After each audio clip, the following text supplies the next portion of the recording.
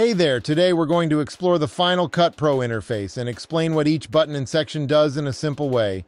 We'll start with the basics to help you get started. In the top left corner, you'll find the library sidebar.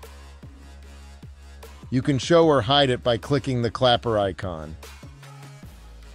Here you can see your libraries, events, and projects. The music icon takes you to photos and audio. The T icon shows titles and generators. To the right, we have the browser. It's where you can find the clips you've imported. Next to the browser, there's the viewer. This is where you can see a preview of the frame your playhead is on. At the bottom left of the viewer, you'll find the transform tools for adjusting your footage. To the right, there are tools for enhancing your video and audio. Over here, we have the retime tools for changing the speed of your clips. Down below, we have the timeline. This is where you arrange and edit your clips to make a complete video.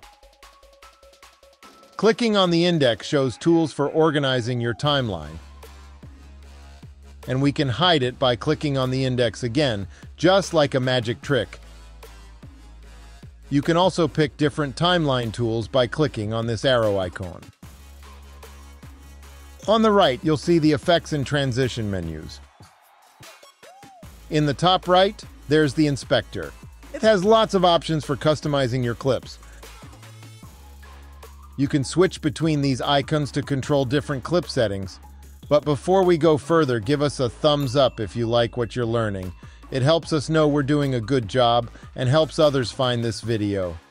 Thanks! The first icon with a film strip is the Video Inspector, where you edit clip parameters like effects, position, rotation, and size. The second one with a triangle is the Color Inspector for color correction and grading. The third with a speaker is the Audio Inspector for audio adjustments like volume and audio effects.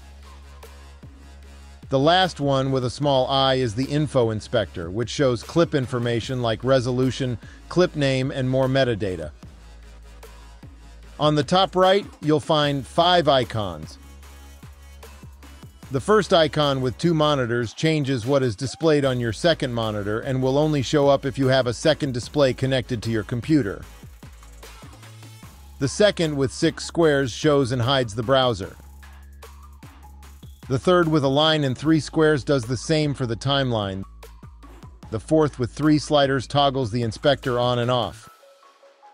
The last one is the share button for exporting your project.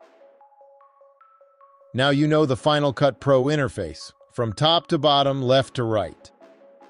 And here's something special for you. We have an awesome pack of 99 titles, effects, and transitions made exclusively for Final Cut Pro. They'll make your videos look super professional. The best part, it's worth $138, but it's absolutely free for you. Just click the link in the description to get these amazing tools. Happy editing!